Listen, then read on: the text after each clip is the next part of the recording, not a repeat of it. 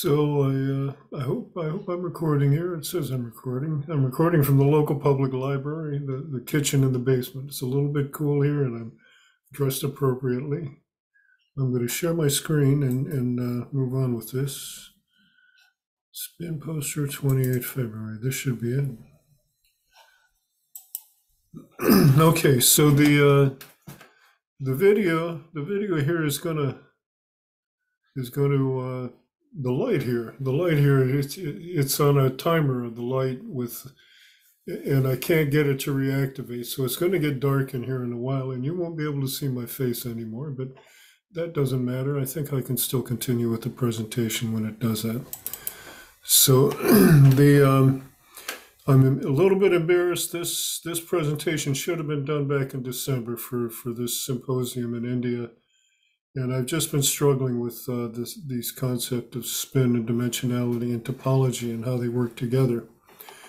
What I'd like to point out is that, as you can see here, all of these links are live here.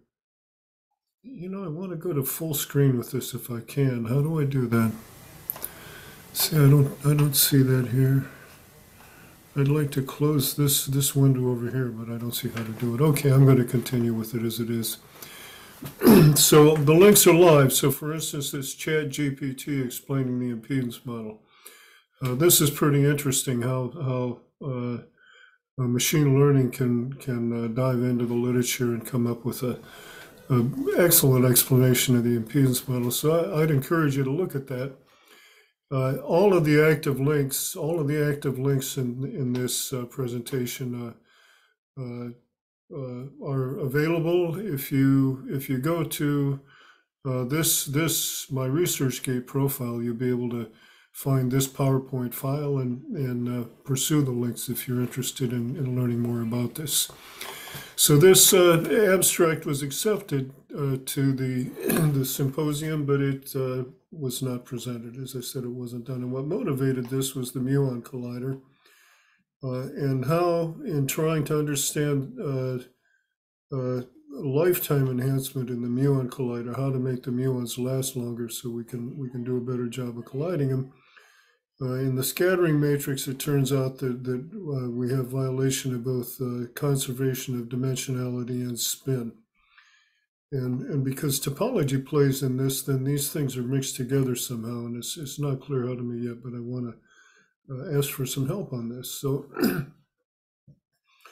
the Muon Collider Forum report, the Snowmass folks, they outline a spectacular opportunity that the Muon Collider has a unique potential that cannot be paralleled in any technology, and it's very important for the early career community. Lacking the Muon Collider, what's on the horizon after the LHC is basically either the future circular collider, a larger version of the LHC, or the International Linear Collider. And there's really not a lot of new technology or physics in either of those. It's just building the same thing bigger. Where the Muon Collider, it's a neat machine. There's many possibilities for that. So certainly for the young people to have an opportunity to get your teeth into something that has the possibility of future development is important. So my involvement in Muon Collider came from a Quanta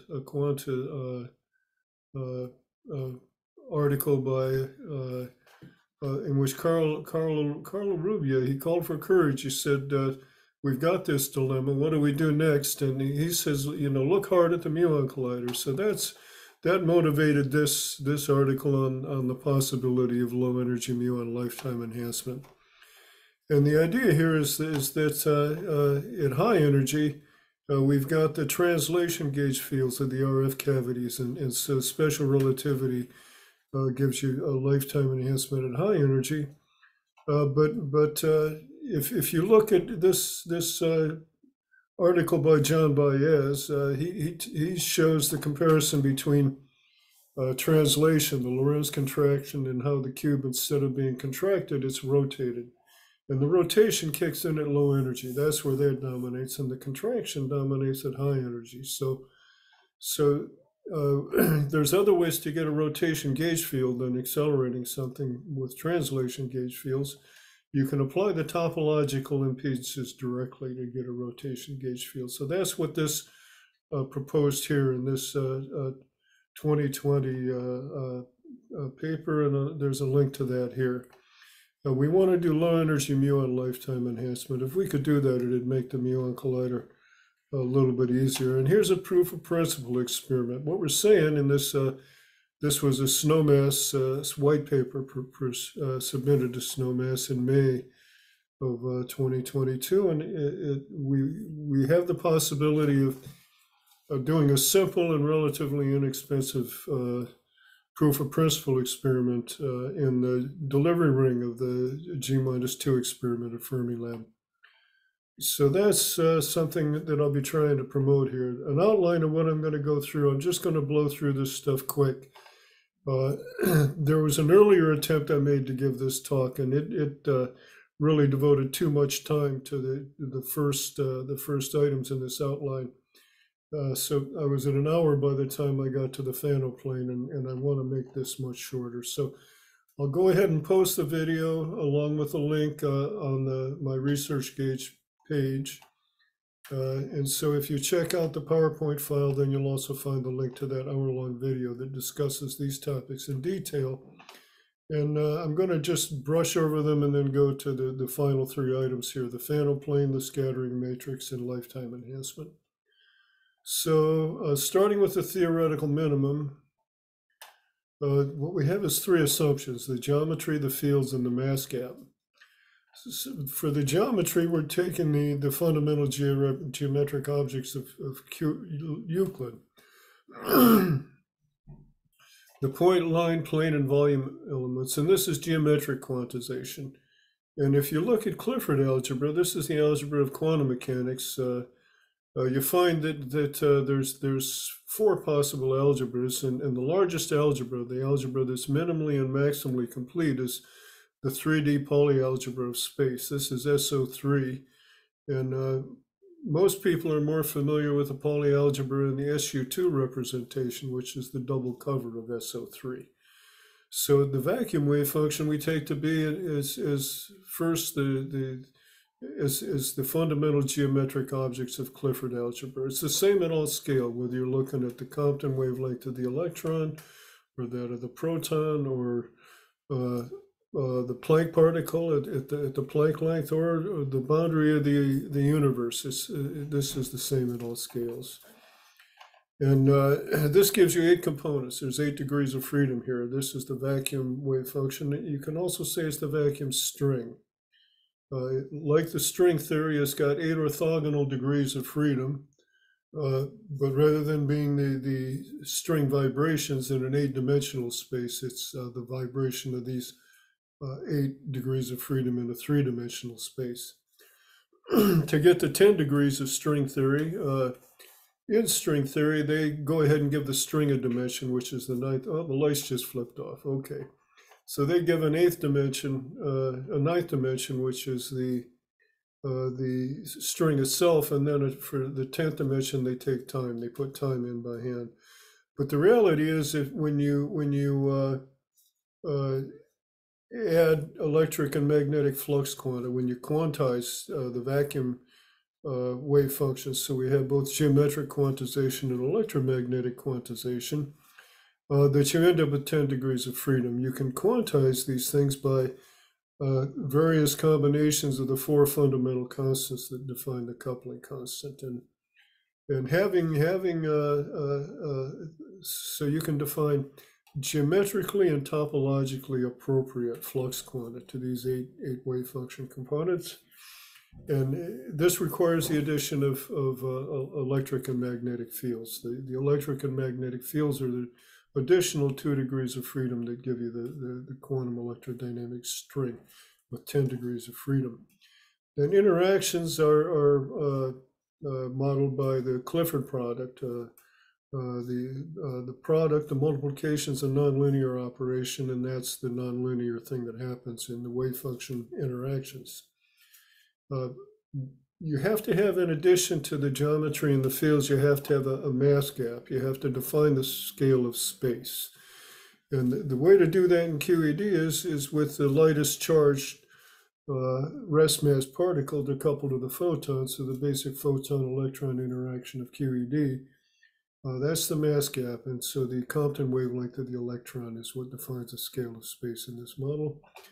And what comes up with the interaction, because the Clifford products, they change dimensionality. That when you do this in the geometric rather than the matrix representation, where the Pauli sigma matrices are the basis vectors of 3D space interact as a space-time. When you do it in the geometric representation, the interaction of two three-dimensional wave functions gives you six-dimensional phase space. The wedge product increases the dimensionality. The dot product reduces the dimensionality. The sum of the two is the Clifford product. So the 60 phase space, each of the three orientational degrees of freedom needs its own phase. So phase, time's the integral of phase, and so time emerges from the interactions. That's how we get time in this model. We don't have to put it in by hand. And there's no free parameters, so everything you see in what follows, it emerges from these basic assumptions. So the division algebras, there's real complex quaternion and octonion. This is a one degree of freedom, 2, the amplitude and the phase, 3, the quaternion, 3 phases in a scalar, and the octonion, 7 phases in a scalar. In math language, in the algebra language, in the physics language, we want to use the Clifford algebra, and there we have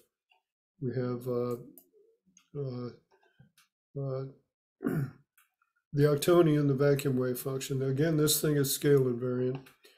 And the geometric and QED scattering matrices, we'd like to look at these. They're generated by the Clifford products. So if we look ahead a little bit here, the division algebras, there's only these 4 as shown by the Hurwitz algebra.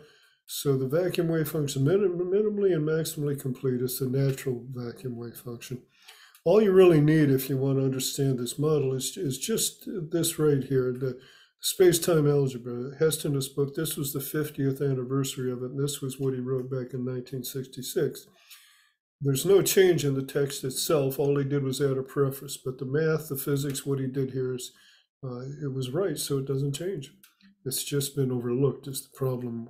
We've got stuck in the matrix representation instead of looking at the geometric representation. So this book, Professor Heston has it available on his webpage here, and you can download it and get what you need of space-time algebra to do the impedance model. Here Heston shows how basically all of the essential mathematics of particle physics is contained here in the geometric algebra and the geometric calculus. How it works, if we start with a couple of vector bosons, the W and the Z, and we have them interact, the product, it changes the dimensionality. The wedge product, as you see here, it increases the dimensionality, and the dot product, it decreases the dimensionality. So given that the scalar and the vector are spin 0, vectors are one-dimensional, you need 2 dimensions to rotate. And the bivector is spin 1/2, and the trivector is spin 1. When you start shifting dimensionality around, you're transforming fermions to bosons and bosons to fermions. So this is dynamic supersymmetry. So given 2 vector bosons, now I know people like to think of these as being spin 1, but it's really the W and the Z are not just a vector. They also have the spin 1 object, the trivector, the magnetic charge.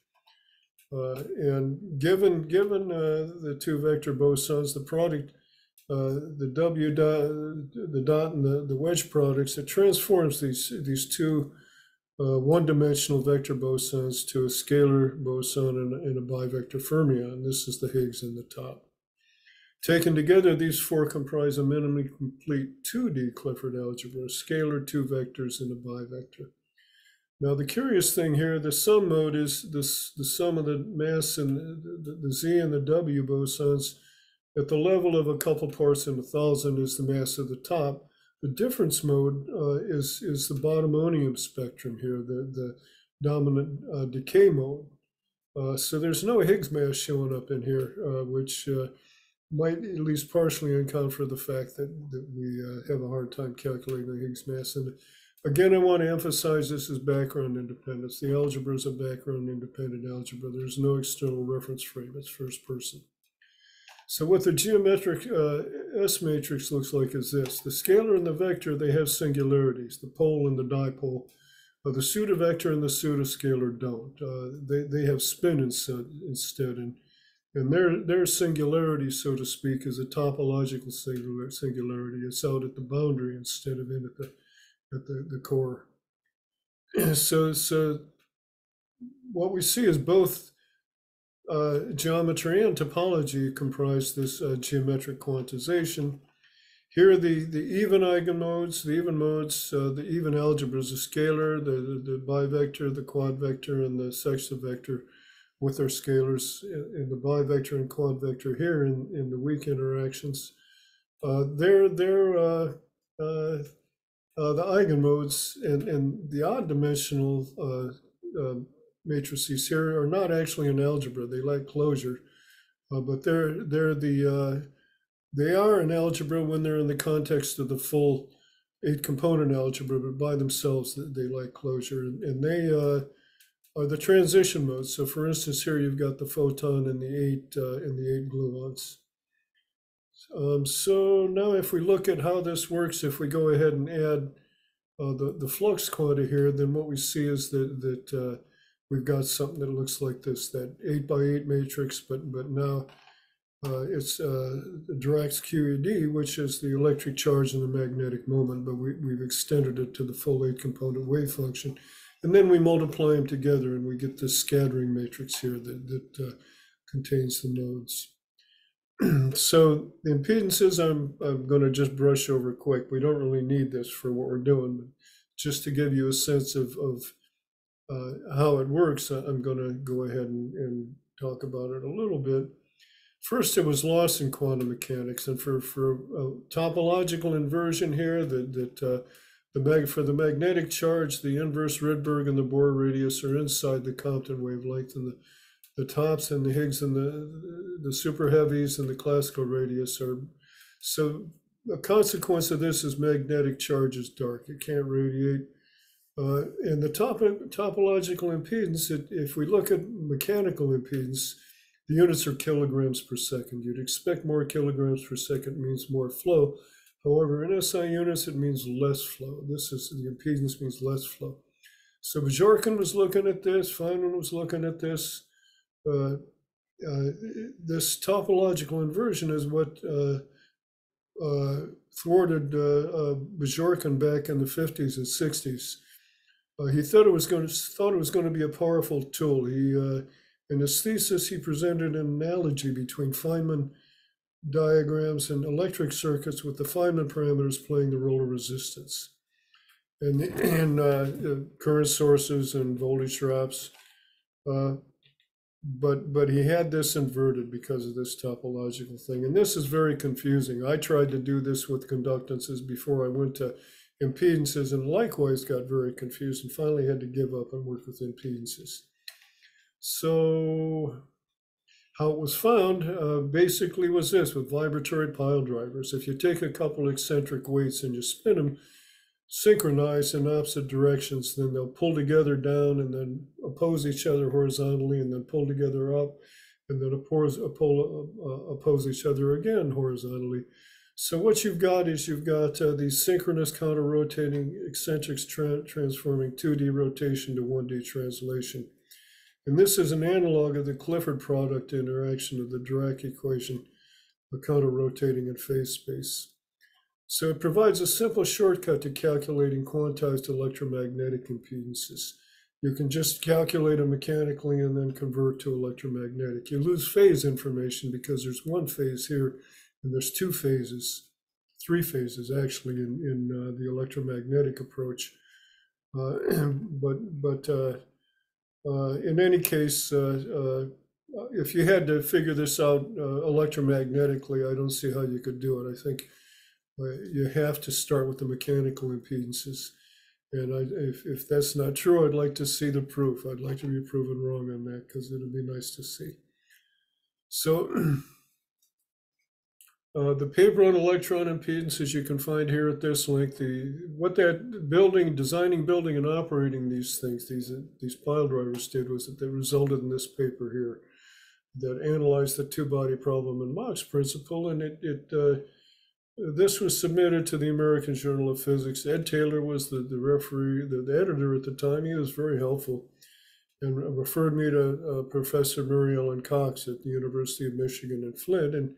And she tried to help me with this, but it turns out that it was just a little bit too different. The referees basically said there were no new ideas, even though we had calculations for the hydrogen atom and deflection of light by gravitation and escape velocity in there. We had quantum mechanics and gravity, but it wasn't quite enough. So here's a timeline. The problem basically with QED is all of this rest of this stuff of quantum impedances got figured out after QED was, the foundation was laid, and it got forgotten about. It just didn't find its way in. A little bit here, the quantum Hall impedance was discovered, which was the first hint at exact impedance quantization, but it's only here where really we start to understand the electron impedances.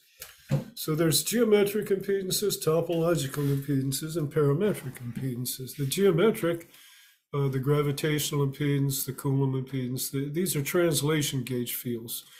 The motion is parallel to the force, so they can do work, they can be shielded, they communicate both amplitude and phase. The topological impedances, the quantum Hall, Aharonov and Baum, centrifugal, chiral, three-body. These are rotation gauge fields with the 1/r² potentials associated with anomalies. They're scale invariant, they communicate phase only. But they can't do work because the motion, resulting motion is perpendicular to the force, and they're the channel of non-local entanglement. So it's important to be looking at the difference between the geometric and topological impedances.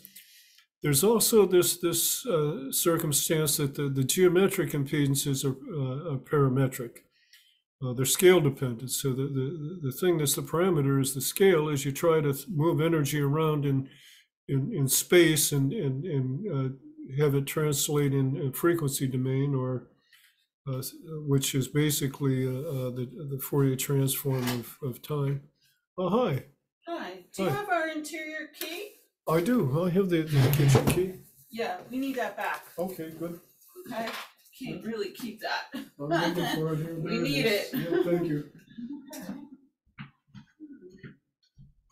Okay, the library people just came to get the key to the kitchen, so I gave that back, and the lights came back on, so that was a good result of that. So anyhow, the parametric impedances, this is this nonlinear process you need for wave function collapse. That the analogy for the electronic people is the variable capacitor, the varactor, which is used for modulating and moving energy around in the frequency domain. And another analogy is the child pumping the swing at twice the natural frequency, or bosons pumping fermions. If you've got a spin 1/2 fermion and a spin 1 boson that's oscillating twice as fast, then this boson can pump the fermion, and you get something that looks like a Mexican hat potential.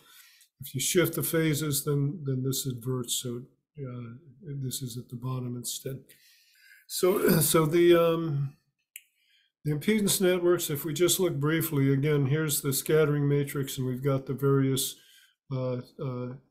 modes that we were able to calculate. I only have 16, I can only plot 16 things in MathCAD, the MathCAD I'm using. So I can't really plot all of these modes, but I have some of them plotted. And these symbol here, they correspond to the following slides. Out here, again, the magnetic charge, I just want to point out, there's this article by Witten in Physics Today where he talks about the topological duality of magnetic and electric charge. And in a recent issue of Concern Courier, I think probably June or so, June or July of 2022, there was an interview with Witten where he said that he felt that this work that he did with Nathan Seberg on topological duality of magnetic charge was his best piece of work. So this is an important piece of work if Witten says that. So, and the reality is this matrix is not 8 by 8, it's 8 by 8 by 8, it's a cube.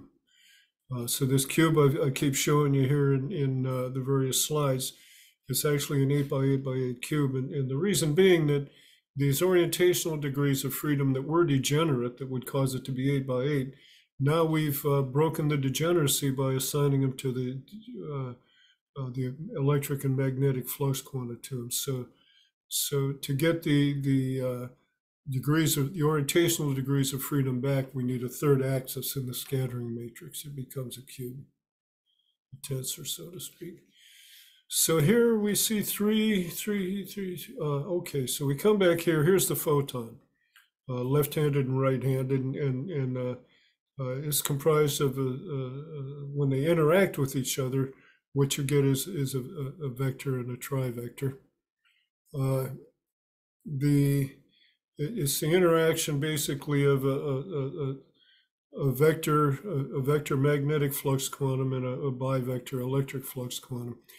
And here, this topological duality, what happens is the magnetic moment, it's not a dipole, it's not over here, it's an axial vector. It's a bivector.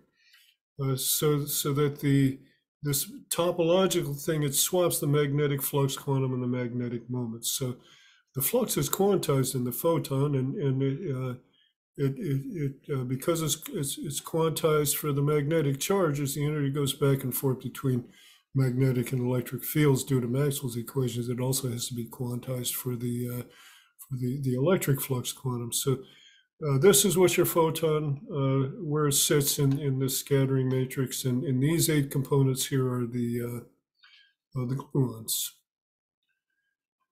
So then the photon here, we see a 13.6 eV photon. As it approaches the Bohr radius of a hydrogen atom, then what happens is the impedance of the electron advances the magnetic field, and it retards the electric field of the photon. So it decouples them. Maxwell's equations no longer work. And the electric flux quantum goes to high impedance, and the magnetic flux quantum goes to low impedance. So if you're an antenna designer, you have to know about this. The electrical engineers know about it, but this got lost in physics. You can't find this near field photon impedance, the basic Rosetta Stone of QED in curriculum or the textbooks of the journals. This got lost. And what also got lost was the part here of the electron. The electron has to have a corresponding impedance that the photon can excite, and that got lost as well. So this was the first real clue from 1975, when the two-body and Mach's principle paper was written, to 35 years later. This started to open the door. While I was working on the beam position monitor pickups for the light source 2 at Brookhaven, I realized there was something going on here with the photon impedance matched to an electron. And a little over a year later, then the electron impedances, this got sorted out, what was going on with that. And then a little over a year after that, this was extended to the unstable particle spectrum, which you'll see on the next slide. So here we have the electron impedances. You have capacitive impedances that go to 0 as you go to the singularity. The singularity has no conductance. And the inductive impedances, the singularity has infinite inductance. So you can't impedance match to the singularity. On this log scale, it's at infinity over here at the left. And the boundary of the universe is at infinity over here on the right on the log scale. So the correlation between the nodes of the impedance network here and the unstable particle lifetimes. This is the unstable particle lifetimes multiplied by the speed of light, or the coherence lengths.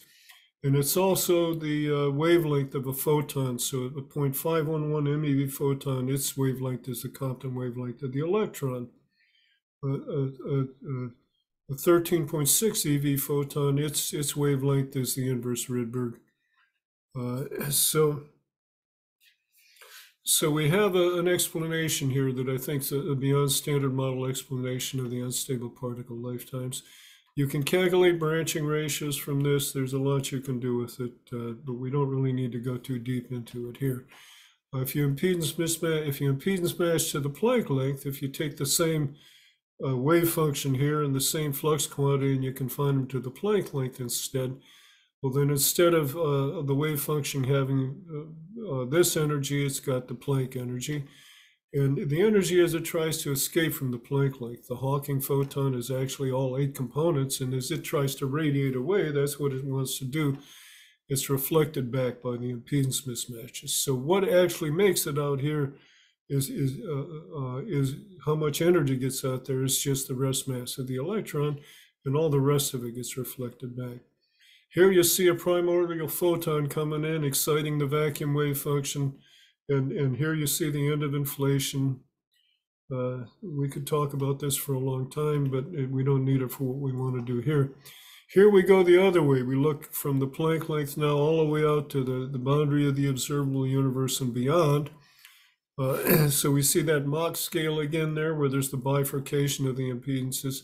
And then we've got a quarter wave resonance here. If you start out, if you say that the Hawking photon or the graviton, if you say the photon part of it, or starts with electric field and no magnetic field, well, the electric charge and no magnetic moment, so that provides a repulsive force, but by the time it gets to here, the energy is all moved to the magnetic field. So this is a quarter wave resonator, and we find that if we look at the rest mass of the electron, that it sits in the magnetic moment. If you calculate the interaction of the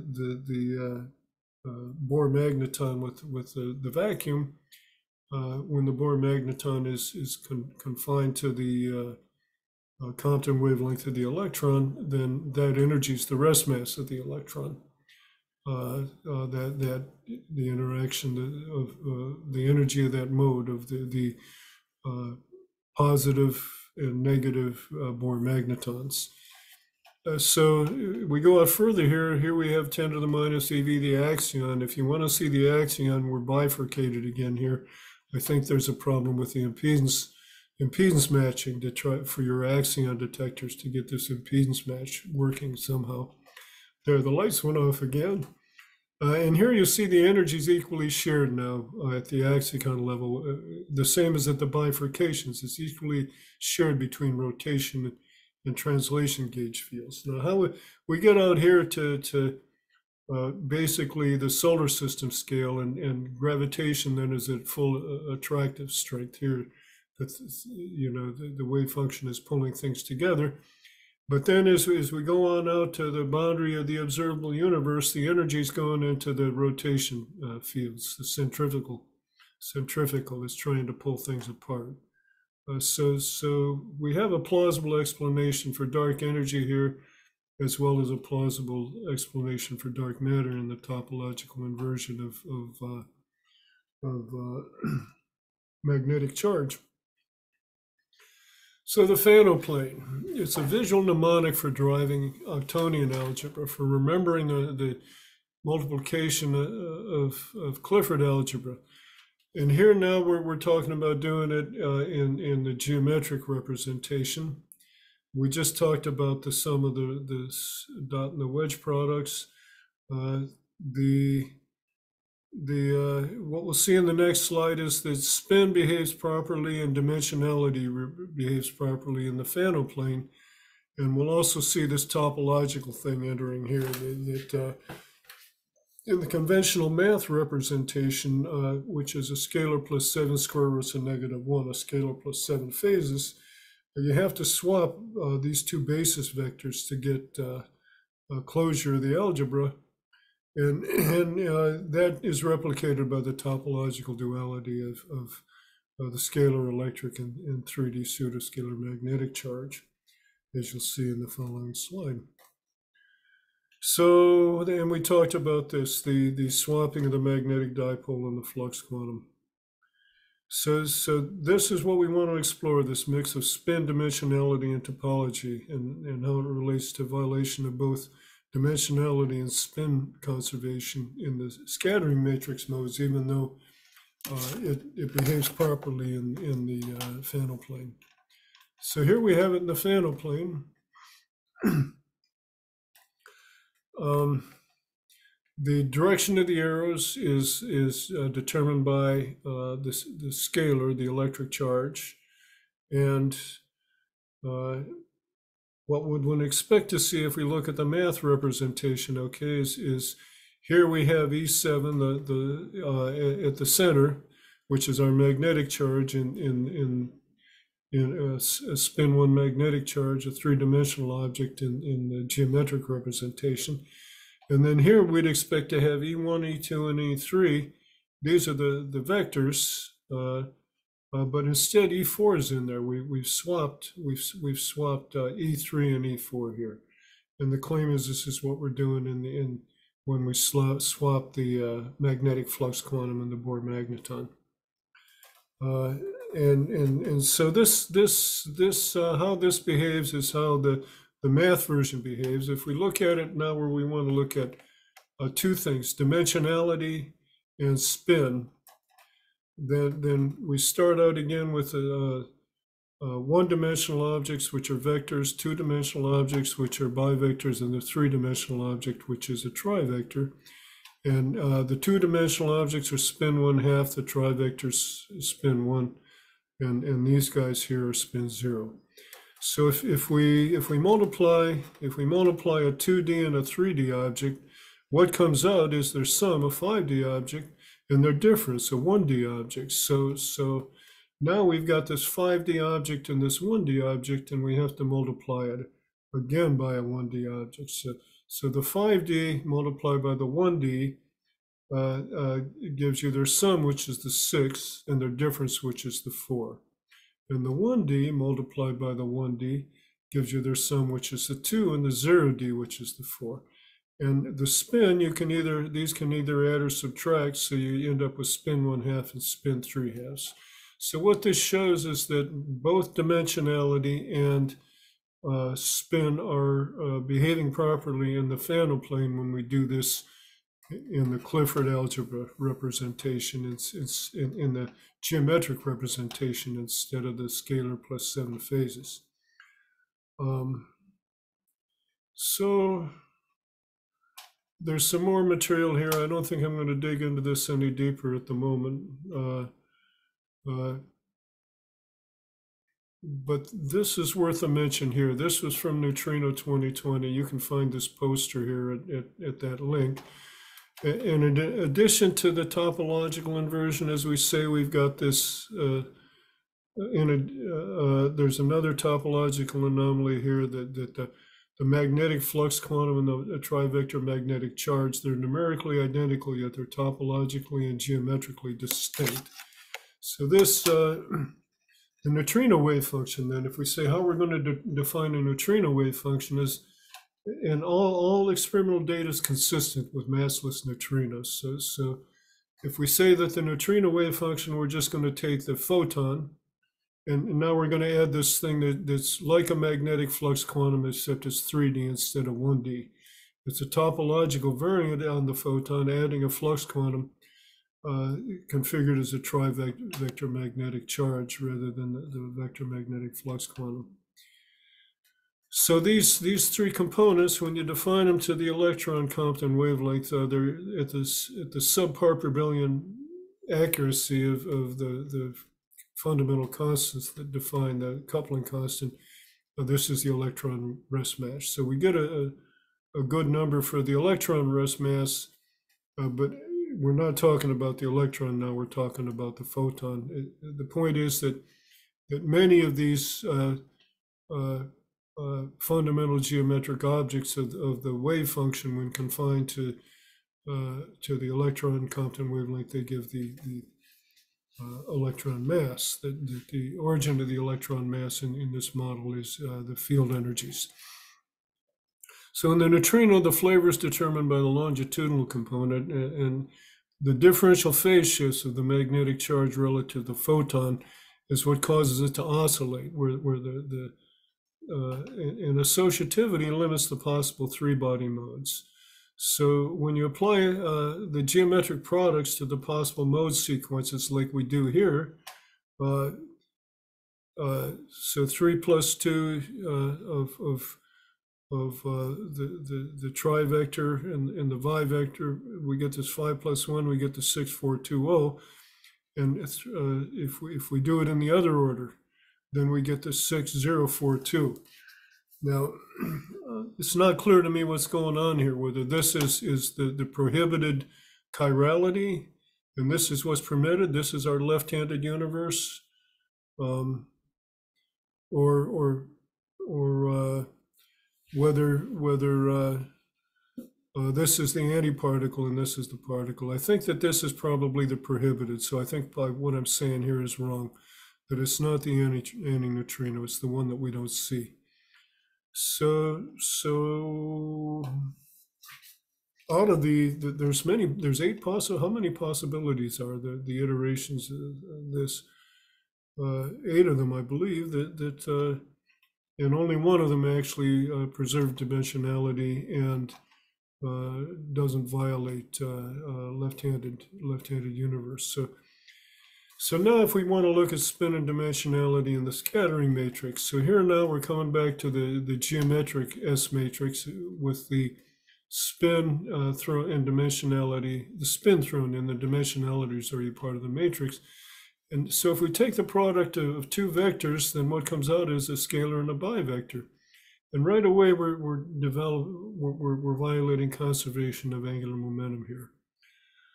So the fact that we've got vector minus axial vector going on here, and this is an axial vector. Well, okay, so this is playing somehow in V minus A. All of these vector interactions here, other than just the interaction of a vector with a scalar where there's no dimensionality change, all of them violate conservation of angular momentum, and the higher dimensionality ones also violate conservation of dimensionality. So the eigenmodes of the eigenmodes, the only one that violates on axis, the only one that violates here is the scalar and the bivector. How this is related to the axion and conservation of energy and CP violation in SU3 remains to be figured out. So this is our potential issue here, that we've got this, how we treat this.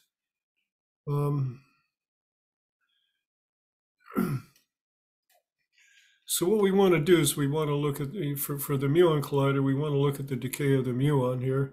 And we can see that dimensionality seems to be preserved on here in the sense that antineutrino and neutrino, if you say they do opposite things, then you've got the muon with an electric charge, a magnetic flux quantum, and a magnetic moment. And we've done the same thing with the muon that we did with the neutrino. We started with an electron and we've added a component. And here, instead of adding the magnetic charge, we've added the magnetic flux quantum, which is numerically identical to the trivector magnetic charge.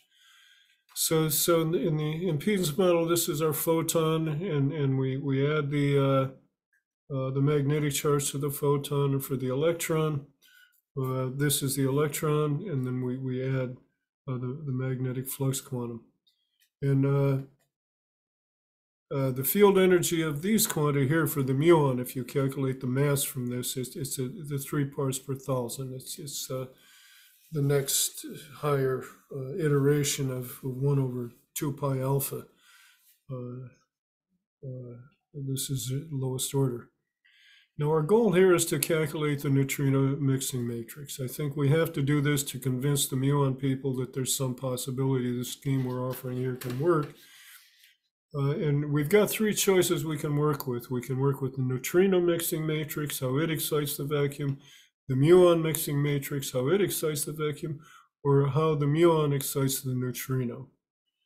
For an example here, I'm just doing the neutrino mixing matrix, how the neutrino excites the vacuum. But it could be that really we need to be working with this mixing matrix here. And the mode energies here, there's a lot of degeneracy. All of these different modes have basically the same energy. So this is how you define topological protection, is that you have to have these degenerate modes. And the argument is that this is what prevents us from seeing the neutrino, that it's a photon that's topologically protected by the action of the magnetic charge. So again, here's our neutrino wave function, the photon plus the magnetic charge. And if we look at how things behave here, so we've got this phenomena going on here, that we've got these violations of spin and dimensionality. Now it could be, it doesn't matter, that we can go ahead and calculate the neutrino mixing matrix without that. To do that, if we take these components of the neutrino, then it turns out that these are the nodes that are of interest. So how we get from calculating these nodes here and the coherence lengths, that's what we want to calculate, is the coherence lengths from this. That's something that has to be figured out yet. And that's what we're working on right now. So there's sort of a summary here. All of the experimental data is consistent with massless neutrinos. And we present an outline of this a possibility for massless oscillation that's grounded in these two concepts that were lost. And this could perhaps be helpful for the next big collider. Now, here we're talking about the fact that for the neutrino, there's the surface modes, but in addition to the Rubik's Cube with the surface modes, we've also got that central mode right there. If we expand this to 8 by 8, and the central mode then is a 3-body mode for it to be an observable. You don't see it on the surface. You have to, and if you expand this now to the 8 by 8 of this, now it's 8 by 8 by 8. So all of the 2-body modes are on the face, and the 2-body modes are what we're plotting here, and what we've plotted in these figures as well. The 3-body modes are on the interior, and the neutrino is the first one of the 3-body modes that we're trying to sort out. We'd also like to get to the CKM metrics in the 3-component, the three quarks, and see how that behaves. So thank you very much for your attention. The intent, the next time I expect to be actually making a presentation, I hope to be able to talk about the neutrino mixing matrix. We'll see how that goes. And I sure could use some help with that if anybody's interested in stepping into this. So how do I want to, okay, I'll stop share for the moment. And now I want to stop recording.